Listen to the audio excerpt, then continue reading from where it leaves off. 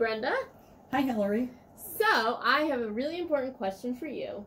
I have a friend, Joe, who has a developmental disability.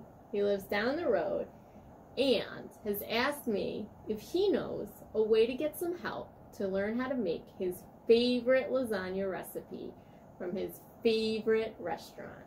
And I was hoping you could give me some answers. Yes, and we have a program called Community Habilitation, which teaches people independent living skills in their home and in the community. Maybe Joe should apply for ComHab. Apply for ComHab? That sounds like a lot of work. What would he do to get ComHab? He would first have to be found eligible. You said he has a developmental disability. He sure does.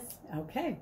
He would apply through OPWDD. What in the world is OPWDD? OPWDD is the Office for Persons with Developmental Disabilities in New York State.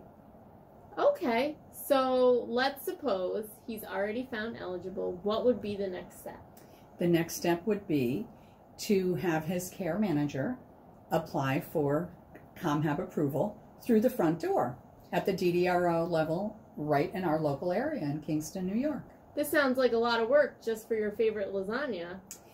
It does, but in the end it pays off. Once Joe is found eligible for ComHab, he can receive the services depending on his need, a certain number of hours a week. He'll get on a typical schedule with a provider, and they'll teach all kinds of independent living skills. Joe will be happy with the service. It's worth the paperwork initially. That sounds awesome. But I've heard that there's a staffing crisis and a staffing shortage. Do you think that'll impact Joe's ability to make this lasagna? Yes, and that is the next problem. Staffing is a big issue.